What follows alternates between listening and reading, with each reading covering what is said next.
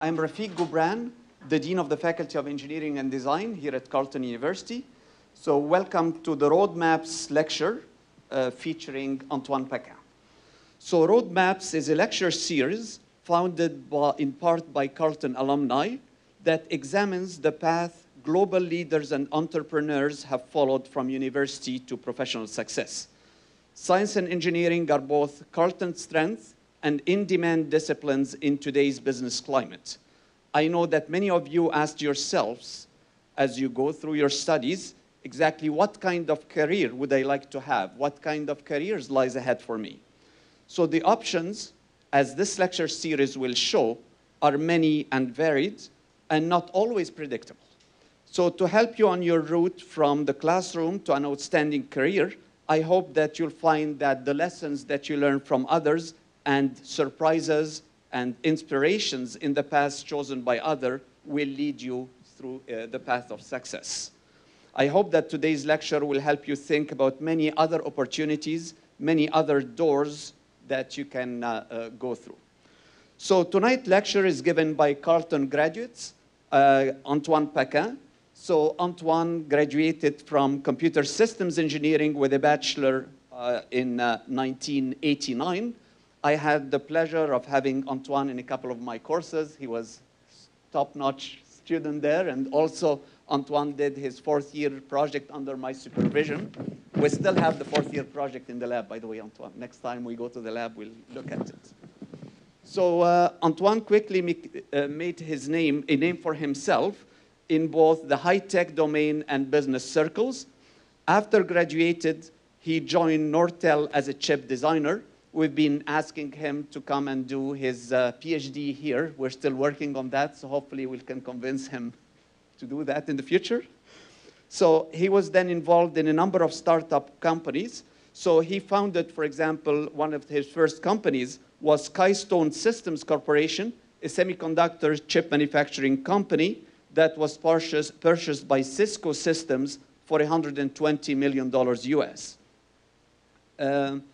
He's invested a lot of money in many startups in the Ottawa area, startups in the area of security, wireless, data transmission.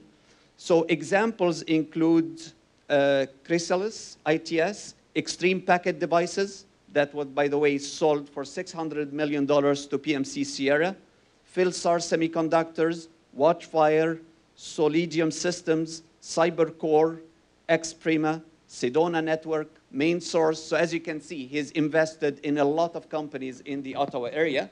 And he also ran 4 companies, Philsar, Axiom, and obviously Skystone, and now Solantro. So a millionaire at 30, Antoine continued to invest in emerging products. He recently founded Solantro Semiconductor Corporations, where he's now president and CEO, and he's going to tell us maybe a bit about that in his speech. So Mr. Paquin has combined his passion for technology and problem solving with business savvy and entrepreneurial spirit. In his career, he's embraced risk to develop the market potentials in dozens of emerging companies and has helped shape the Canadian high-tech industry in the process. So it's my pleasure to welcome Antoine Paquin.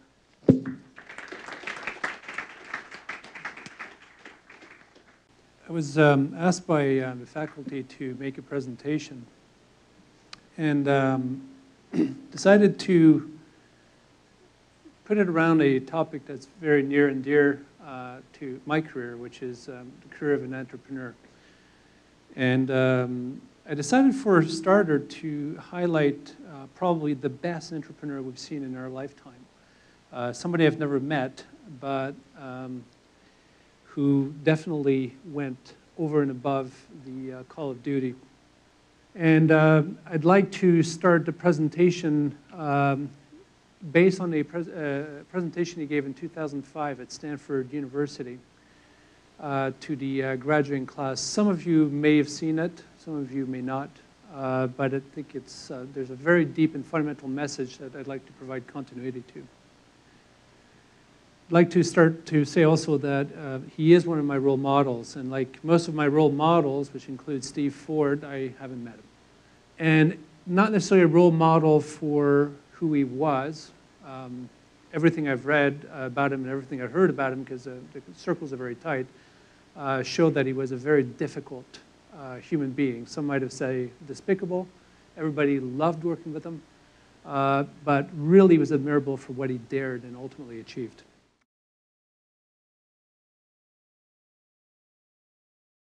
A little bit about me.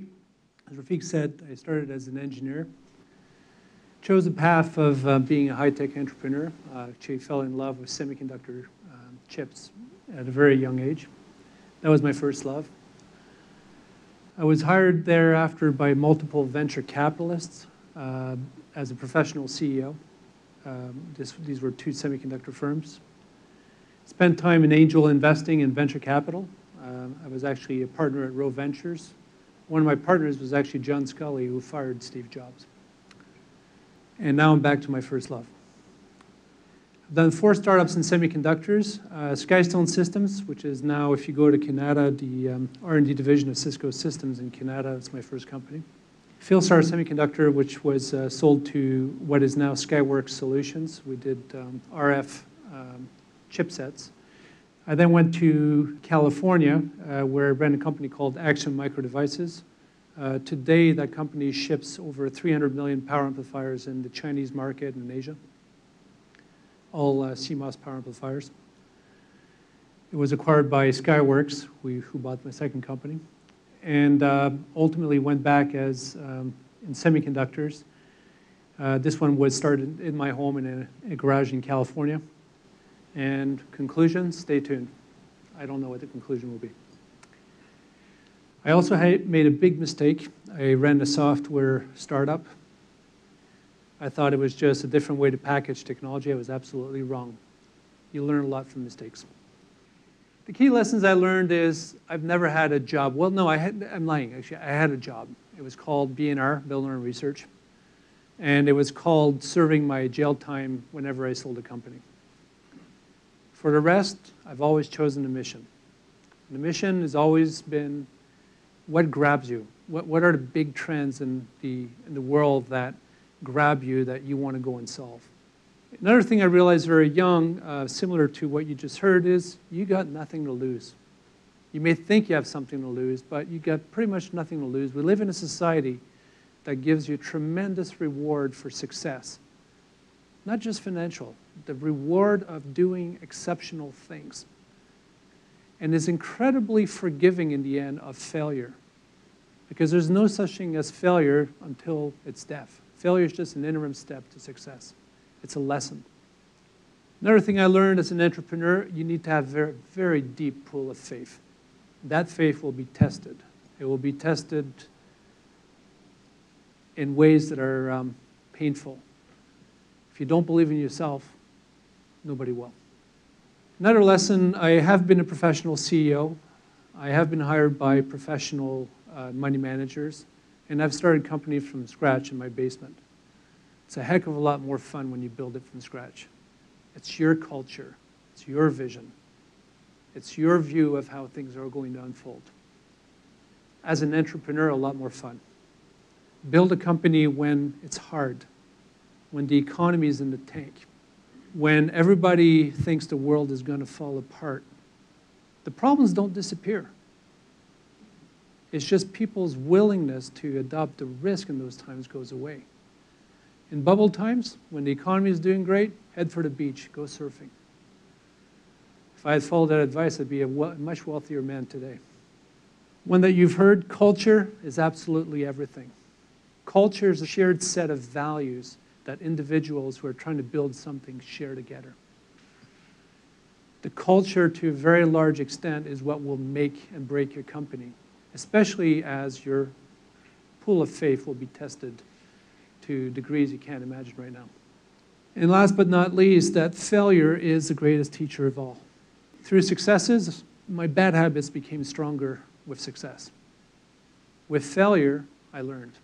And I learned every time, because failure, if you do the proper analysis and objectively look at it, and that's a hard exercise to do, but you got to do it, will teach you what you need to do to succeed. And the best way I've learned of doing that is something I call fast successive approximation. What does that mean? talk to your customer, talk to the market. If you don't understand the problem, you can't understand the solution. You first have to understand the problem. Your customers will not understand the solution. Rarely do they. They will understand the problem that they're facing. That is the opportunity. That is the root cause of wealth creation. And last but not least, about failures. Even the wars that you win will involve lost battles. It's only a battle. The war, well, the war is your life. This is how I started Cilantro. This is also how I started Skystone. They all start like that. This is actually a garage in California, and you can see the rack to hold the surfboards. So we'd work 100-hour a week trying to figure out the problem, talk to the market. And when we were out of imagination, we'd just grab the surfboards, screw it, we're headed to the beach. And then we'd come back energized and get back at work. You got to get dirty. You can't understand the problem unless you get dirty. So a few laws of nature. Nobody wants to buy from a crappy little startup in the middle of nowhere. You're based where? Ottawa? Where the heck is that? Nobody wants to talk to you. The only reason they want to talk to you, you're solving a problem they have for which they have no solution. On the investment side, nobody wishes to gamble away precious resources in an unproven model, company, and/or team. What you'll find, if you have the calling of an entrepreneur, you'll find that people around you just don't get it. And it's not that they're stupid. It's not that they're less intelligent than you are. It's just they haven't thought of the problem the way you have. And you're asking them to put how many millions in your company? The burden of proof is ultimately about solving the problem. The only way to solve the problem is to talk to customers. Another point was Steve Jobs was considered both crazy and a visionary. Same person at different times. The fact is, visionaries are either crazy or they're dreamers until they're proven to be visionaries. That's part of the deep pool of faith you got to have. Last but not least, what is a leader? A leader is somebody that people choose to follow. Steve Jobs was an outstanding leader. People hated him, found him despicable. He was difficult. He would put people to tears, shred them to pieces, and they'd still show up at work, and at the end, they would work for him all over again. That's a leader. So what's the reason, the raison d'être for a startup, a new company? Somebody that has no track record. Well, quite simply, it's all about problems and solutions. The only reason a startup exists is when you have either an existing or a new problem for which a good enough solution does not exist today. By definition, this makes it a greenfield opportunity. What does greenfield mean? Greenfield means that since nobody's solved the problem yet, the rules of the game are not set. The rules of the game get set by first mover advantage. That is greenfield. And ultimately, you're not going to set the rules for being a greenfield unless you're willing to lead. Willing to lead means that you're willing to fail. An important point is that technology is never a means to an end. Technology is only a way of providing a solution to an existing problem. Very often you'll find that actually technology is just a way to economically solve a solution in a way that is very scalable. What you'll find is in a lot of cases, the first solution you'll deliver will be crappy. That's the test of greenfield. If customers are willing to pay money because you're solving their problem in a good enough fashion, with what at first glance appears like crappy technology, you're on the right track. If you need to do a lot more work and plump a lot more money, you're on the wrong track. My experience with technology is most technologies create more problems than they solve. Again, a big test of are you on to a greenfield opportunity enabled by technology is that it solves more problem than it creates. How many people here think they want to be entrepreneurs?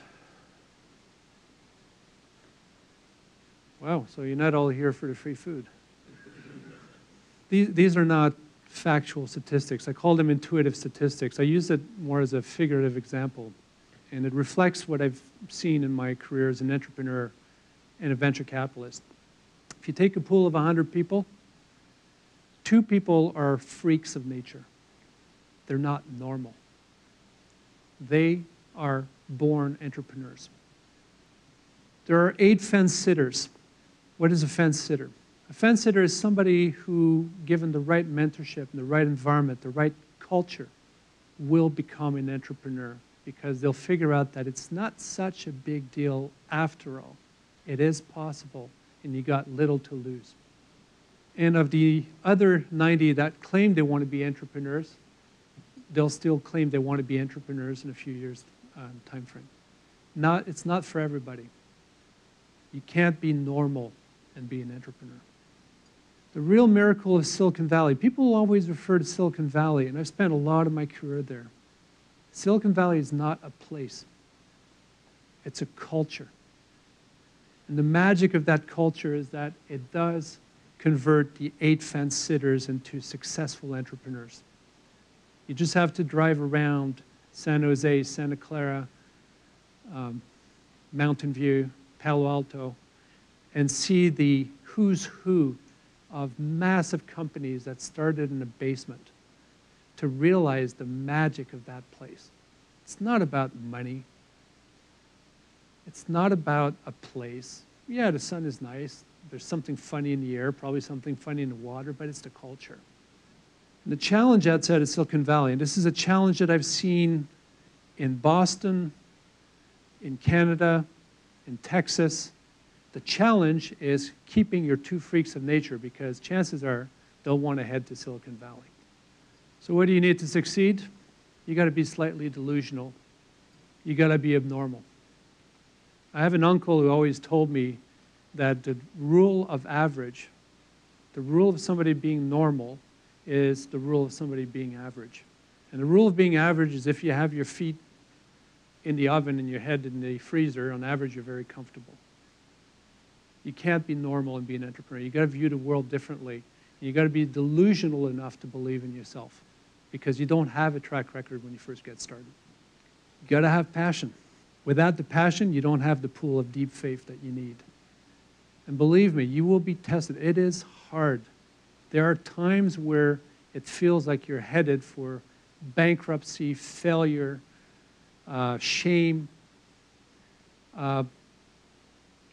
These times will test you as you can't imagine. The only way you can get out of it is passion and faith. So you got to understand in order to get there that you got nothing to lose and everything to gain. And as you heard, in the end, we're all dead. Steve Jobs was wrong. His cancer was actually growing. It caught up to him. You got nothing to lose. A few boring facts. Life is risk. Those who think that they're not taking risk are living an illusion. They're living a lie and an illusion that's fed to them.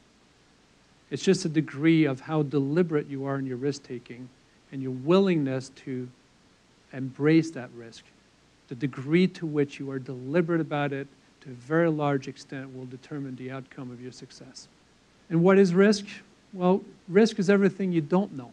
When I look fundamentally at a human being, when I look at myself, when I look at my kids, who are a reflection of myself to a large extent, we are deeply flawed, deeply limited creatures. We don't have particularly big fangs or big claws. We're not particularly strong. We're actually kind of weaklings. We have limited senses. Risk is what you don't know and need to assume in that deeply flawed framework. It's the assumptions you make. How do you manage risk? You make assumptions and you correct them. You test those assumptions. That's what risk management fundamentally is all about. When you talk about VC, and there's a section on the end that I have in venture capital, by the way, which I will not cover because that's not the point of this discussion, but it will be on the website, so feel free to consult it. It gives a quick rendition of what venture capital is all about. For VC, it's different. Risk management, it's about portfolio management, diversification. It's a very different method. So in conclusion, true wealth happens through entrepreneurs and their creations. Steve Jobs did it. Steve Jobs was a modern version of Henry Ford. There's been many of them in the past. They've all been weird. They've all been eccentric. They've been despicable human beings. They've been great human beings. They all created wealth because they dared. They did not settle. And you guys are in a wonderful position in this room. Some of you may have kids and obligations. The vast majority of you do not.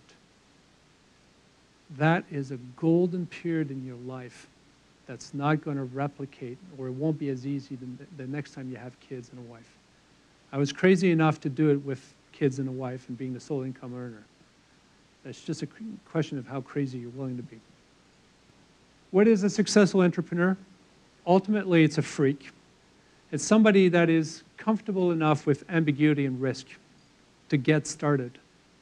You need that comfort to get started. But that's not enough.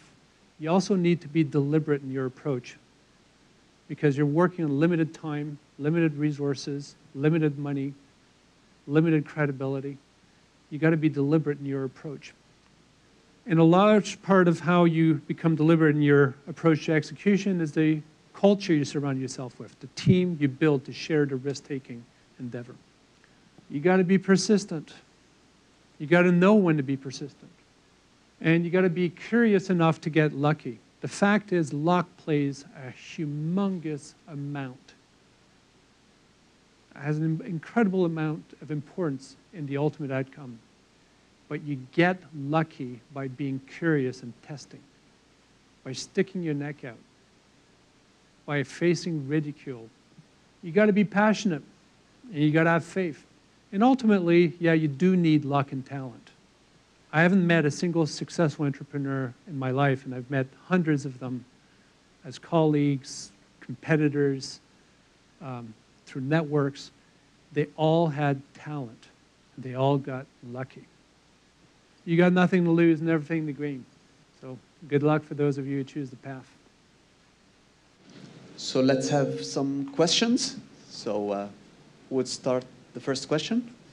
If you can give me a brief description of your name and what you're studying. Sure. My name is Ali Morby. I'm a mechanical engineering student here. And I'm working with Richard here, and we want to start a company ourselves in robotics. So I guess a simple question, should we head to Silicon Valley? Or you talked about the culture, but I'm joking partly, but what changes when you're there versus when you're trying to do it here, and how do you build that team around you? I spent my entire career relocating to Silicon Valley and being brought back here by a woman.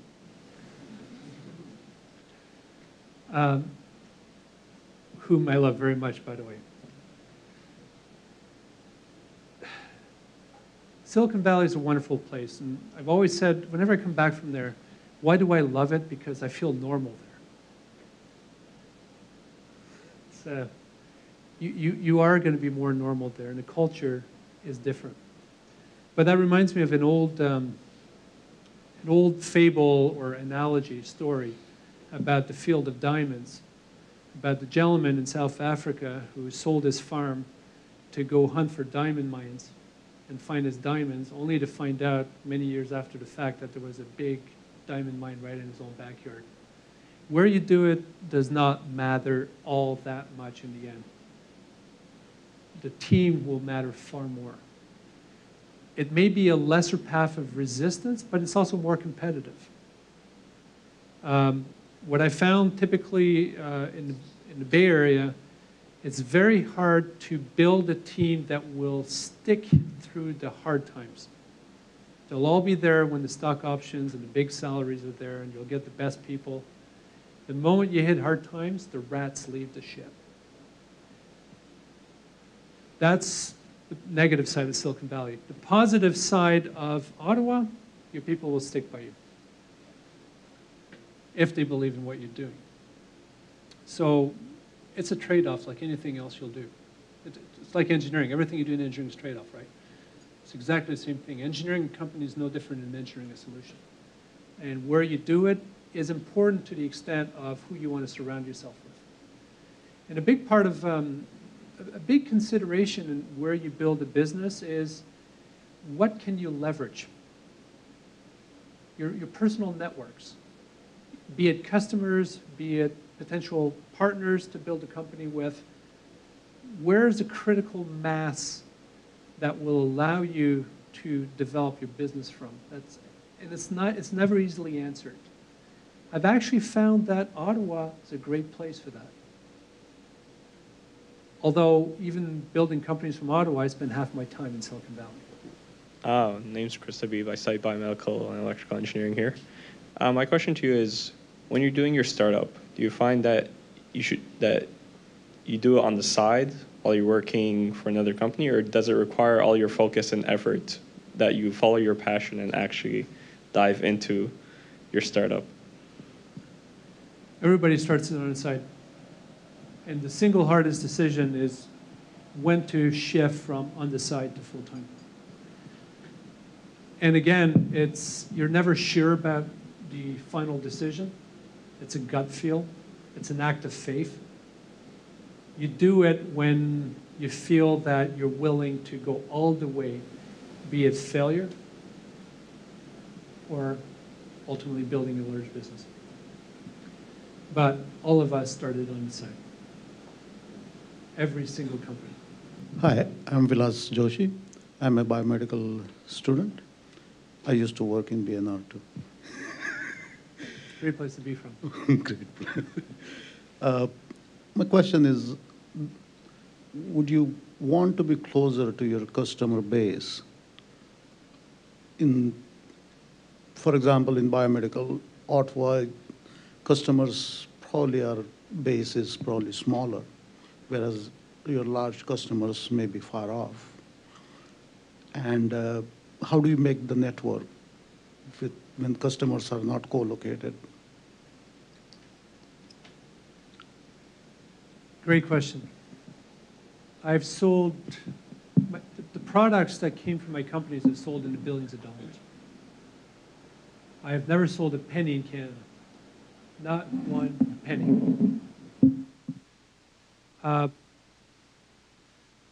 You got to be close to your customers in the sense of being sufficiently in front of them to size the problem and understand the opportunity. When I built Skystone, I spent probably 40% of my time where my customer base was, which was Silicon Valley in Boston. And it was very important to spend that time.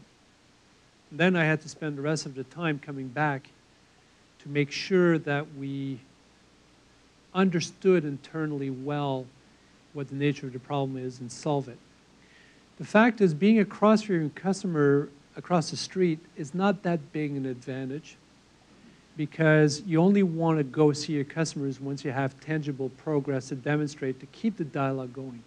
Very often, as you uncover the solution, it starts opening up the imagination of your customers that you are on the path to solving their problem, and now they get interested, and the understanding of the problem evolves, and there's touch points. Too many touch points, you're wasting their time.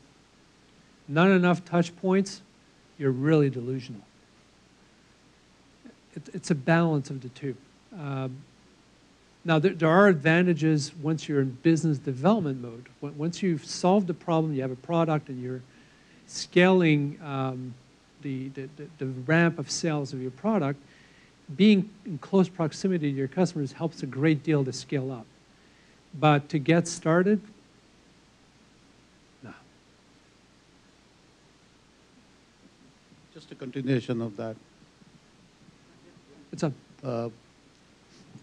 So how much time you would spend, you said 40% of your time went for traveling to customer, but you have to understand and develop the product to meet those requirements. You'll waste 99% of your time.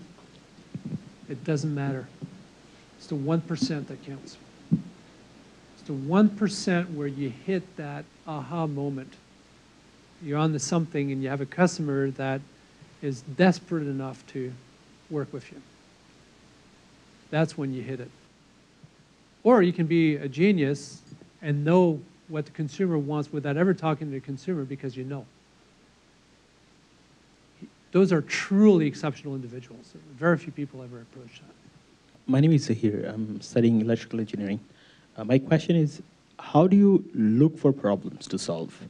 How do you know that the problem is out there that needs to be solved? Or how to select the problems? That's the creative side of you. If you're curious and you read a lot and you talk to a lot of people, you start developing an intuitive sense for where the opportunities are. I remember when I was at Cisco, that was in the around 1998, and one of my colleagues was an individual by the name of Andreas Bechtolsheim, who was the founder of Sun Microsystems. He had sold his company to Cisco slightly before I sold mine, and I stepped into his office to touch base. And I asked him if he was doing any investing recently in startups. And he told me, yeah, just I had this crazy Russian, I think another crazy Russian, who came to me with a cheap PC-based search engine, very scalable. And so, I wanted to get rid of him, so I wrote $200,000, and off they went. That was Google, by the way. Search was a problem. Intuitively, everybody knew search was a problem. They were not the first, by the way. Lots of people have figured out different search. They figured out how to make search a business that scaled and worked. If you talk to a lot of people, and yes, you'll share your ideas with them. Your ideas, by the way, I have never seen an idea that was that original in the end. What's original is how you solve the problem based on that idea. It's the execution. And the way you refine the idea is you talk to people. And yes, they'll know your idea, but your idea is not unique. There's 10,000 different points in North America alone that will have the same idea. You may be the only one that gets to the end point. So the creative side of figuring out a problem is you talk to people and you develop a sense for the problem. And you do a little bit of work on the side, you try to figure it out, you tinkle around, and eventually you go, you know what? I think we're on to something. Now you start talking to customers. There's no single path, by the way. This has been my path, but it's worked out well.